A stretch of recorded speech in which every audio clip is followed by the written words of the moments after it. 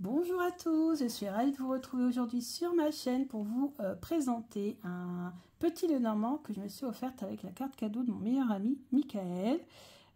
Pourquoi j'ai acheté ce LENORMAND là? Parce que ça faisait un petit moment que je l'avais vu passer et que alors pas en vidéo, je ne crois pas, je l'avais vu comme ça en faisant mes petites recherches d'achat. Et en souvenir de toutes les petites sorties que l'on avait faites sur Paris, on en a fait pas mal. Et pour aussi faire des tirages d'actualité sur les Jeux Olympiques qui vont se dérouler à Paris, etc., etc. Je me suis dit que ça serait intéressant. Et puis parce que je suis voilà, française et que Paris est notre capitale. Donc j'ai beaucoup aimé aussi les illustrations quand j'ai vu passer les photos. Alors, ce jeu n'existe qu'en anglais et qu'en allemand, c'est sûr et certain. J'avais attendu sa sortie en français. J'avais demandé à la maison d'édition qui est Urania de me dire si ça allait sortir en français, parce que moi je le voyais sortir en anglais, je le voyais sortir en allemand. Je me suis dit, le LENORMAND de Paris va forcément sortir en français. Eh bien non, il ne sortira pas en français.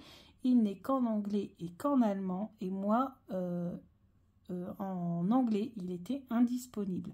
Je ne pouvais pas l'acheter en anglais. Je crois que vous pouvez l'acheter par contre sur le site Königsfurt Urania. Je pense que vous l'avez encore en anglais. Mais moi, c'était une carte Amazon. Et donc sur Amazon, il n'y avait que la version en allemand. Alors, vu que le petit LENORMAND à l'origine est un jeu allemand, et que j'ai fait de l'allemand, ça va aller, et puis de toute façon je connais les cartes, donc même s'il y a un mot sur lequel je bute, c'est pas grave. Donc la boîte, vous voyez, c'est une boîte quand même en dur, assez costaud. Donc voilà, donc on nous dit 36 cartes et un livret. Alors bien sûr dans le livret je ne m'en servirai pas. Donc voilà, là il est en anglais, mais c'est en allemand, mais si vous voulez, vous l'aurez sûrement en anglais si vous l'achetez sur le site d'Urania. Et hop, on va... Alors pareil, hein, c'est une ouverture parce que je n'ai pas encore eu l'occasion de m'en servir. J'ai beaucoup de jeux d'un coup.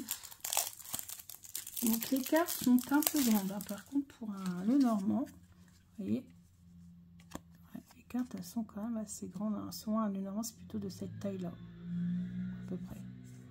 Donc là, c'est un peu plus grand. C'est linen, on le voit ici, vous voyez. Et les cartes sont très souples.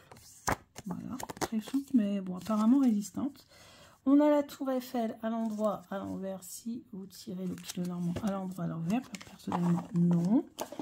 Et je vais vous présenter donc les cartes. Donc ici, on a le cavalier qui est sur son scooter. Donc on a quand même, ouais, c'est un peu kitsch, on ne circule plus dans ces voitures-là depuis un petit moment quand même. Ici, on a le trèfle. Magnifique, sauf que les fleurs sont blanches, pas violettes. Voilà. Ensuite, on a le vaisseau. Alors ici, c'est une péniche. La maison, magnifique maison haussmannienne, un appartement, immeuble haussmannien. L'arbre, en plein milieu des deux voies. Ça pourrait peut-être... certains pourraient peut-être confondre avec les chemins. On va faire attention quand même. Hein. Bien regarder, c'est un numéro 5. La tour, le serpent, le cercueil, c'est la tombe de mademoiselle LENORMAND qui est au Père-Lachaise.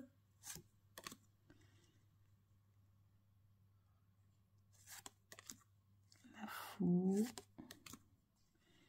le fouet, les oiseaux, la mouette, le chien, non l'enfant. Oui, là on pourrait se tromper. Le renard, l'ours. Oh, l'étoile, magnifique. Cigogne, le chien. La tour, forcément, c'est la tour Eiffel. Le jardin. Le mont, le Sacré-Cœur. Les chemins, et voici. Les souris, là on parle beaucoup des rats.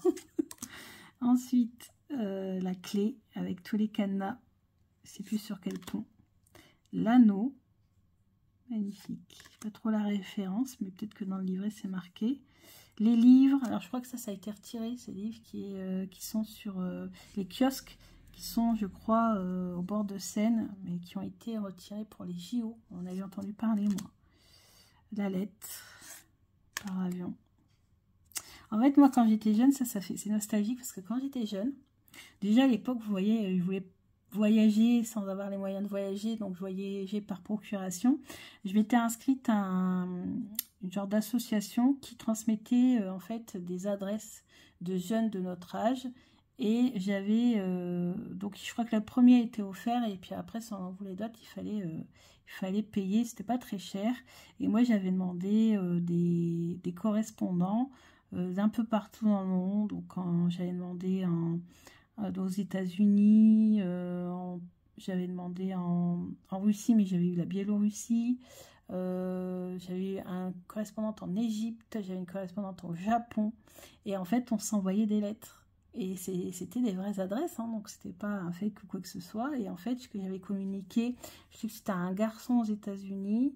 Je me rappelle même où il habitait, tout son adresse. Après il y avait après des autres c'était des jeunes filles, et puis ils m'envoyaient des trucs de leur pays, tout ça, moi pareil. Donc c'était avant les réseaux sociaux et tout ça. En fait on te communiquait comme ça, et j'achetais des lettres par avion, et j'envoyais des lettres comme ça. Donc là le monsieur, la dame, ah, Louis. Ah là, la référence, voilà, c'est la noblesse, c'est tout ce qui est ancien, ancestral, voilà. Le soleil. La lune. Elle est trop jolie, j'ai bugué. La lune, avec l'arc de triomphe. Magnifique.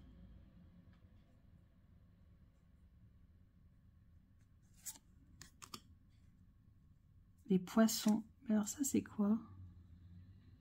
Non, c'est la clé. Alors c'était quoi? Ah non, c'était le cœur tout à l'heure.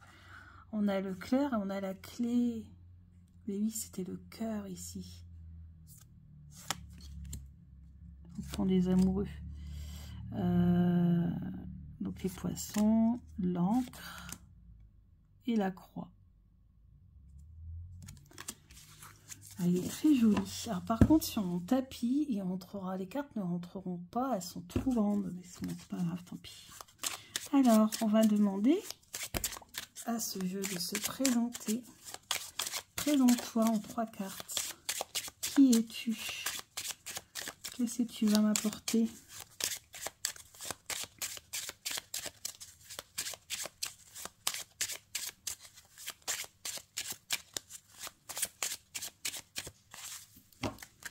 Alors, qu'est-ce que tu vas m'apporter? Oh, d'accord. Donc là, ici, on a la cigogne. Donc la cigogne qui apporte les bonnes nouvelles. Justement, ici, on a l'étoile. Donc pourquoi pas, on peut penser au guide, on peut penser aux souhaits qui vont se réaliser. On peut penser, parce que souvent, moi, quand j'ai l'étoile, c'est quand c'est quelque chose que j'ai souhaité, que j'ai voulu, que j'ai espéré. On peut parler aussi des guides, par exemple apporter des nouvelles. On n'a pas le cavalier, on a la cigogne, mais vous voyez, les oiseaux transmettent souvent les messages des guides. Et ici, pour nous donner de la force, on a l'ours ici. L'ours, pour moi, c'est la force. C'est un des animaux les plus forts. Donc en fait, ici, on nous dit que ce jeu va nous transmettre des messages pour être guidé, et pour avoir plus de force, en fait, pour retrouver, pour être combatif et pour avoir de la force. C'est un très beau message. J'aime bien l'association de ces 3 cartes. Et l'étoile, de toute façon, pour moi, l'étoile, quand elle sort, même quand c'est dans le tarot, quand elle sort, l'étoile, c'est toujours extrêmement positif.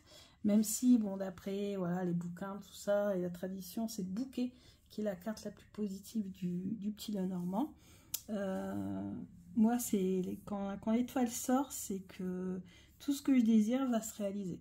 Donc, pourquoi pas, hein, j'espère. En tout cas, si je vais à un pari à de ces quatre, pas cet été, mais plus tard, avec mon chéri, et ben, ou avec Michael, ou à 3, et ben écoutez, je le prendrai ce jeu. Je me vois bien faire des petits tirages au Père Lachaise ou dans un parc, voilà, tranquille, au KLM, au soleil. Franchement, j'aime bien ce jeu. J'aime bien les illustrations sous forme d'aquarelle. Alors, qui a fait d'ailleurs les illustrations? Est-ce qu'on a cette info? Je ne vous ai pas dit l'auteur, donc c'est Clarissa Shanahan. Alors, par contre, mon allemand, il est rouillé. On va essayer de voir un petit peu si on a des infos.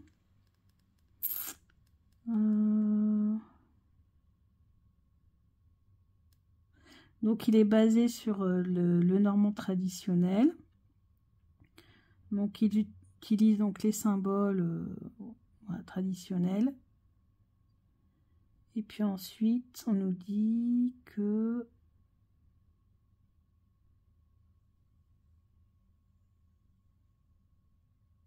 qu'ils ont voulu utiliser le côté romantique de la ville de Paris. Bah oui, c'est vrai, parce que quand on a vu tout à l'heure les voitures et les scooters, ouais, les voitures, non, c'est vrai que circulent plus dans ces genres de voitures depuis un petit moment quand même. C'est un peu le côté un petit peu romantique de Paris qu'on a dans ce jeu. Donc voilà, voilà, voilà. Après, je regarde vite fait. Non, on n'a pas de tirage particulier. Non, on a tous les thèmes. Le problème, c'est que je suis plus à l'aise quand même avec l'anglais qu'avec l'allemand. Donc, c'est un peu difficile. Plus difficile que je ne le pensais. Pourtant, on en a fait quand même plusieurs années. Ah, voilà l'autrice. Oh, Pennsylvanie. Donc, elle est américaine. Non. Ah, si. Alors, en tout cas, elle a étudié aux États-Unis. Elle a étudié à New York, Académie des Beaux-Arts de New York. Ok. Ok, ok, ok. Alors, Urania étant une maison d'édition allemande, je pense que c'est pour ça qu'il est en allemand. Et peut-être que si en anglais, moi, il était plus disponible, c'est peut-être parce que tout simplement, il a cartonné. Et il s'est vendu comme des petits pains. Pourquoi pas? Je ne sais pas. Je n'ai pas plus d'infos que ça. En tout cas, si ce jeu vous intéresse, n'hésitez pas à aller voir. Donc, soit sur Amazon, pour la version ici que j'ai en allemand, soit sur directement la maison d'édition. C'est la même maison d'édition qui a republié, réimprimé le symbolon en français. C'est comme ça que j'ai eu le symbolon en français en fait. Grâce à eux. Ils font des jeux en français, hein, si ça vous intéresse. N'hésitez pas à aller faire un petit tour sur leur site. Oui, c'est récent, hein, 2024. Hein. Je crois qu'il est sorti, il y avait vu, je crois que c'était en avril. Donc, il est très très récent. Donc, voilà. Donc, pour l'instant, pas en français, mais peut-être, qui sait, s'il y a beaucoup de demandes, peut-être qu'un jour, le feront en français. Moi, je trouve que c'est quand même, surtout qu'Urania fait des jeux en français. Bon, ça serait quand même top de l'avoir en français quand même. C'est un jeu sur Paris. Mais bon, voilà. En tout cas, je suis ravie de vous avoir présenté. Voilà. En ce moment, j'ai beaucoup de petits LENORMAND. Je crois que ça y est. À un moment donné, je n'achetais quasiment plus de jeux. Maintenant, je suis repartie dans les achats grâce à mes cartes cadeaux. Et je suis repartie dans les petits LENORMAND. Allez, je vous dis à bientôt pour d'autres vidéos. Gros bisous.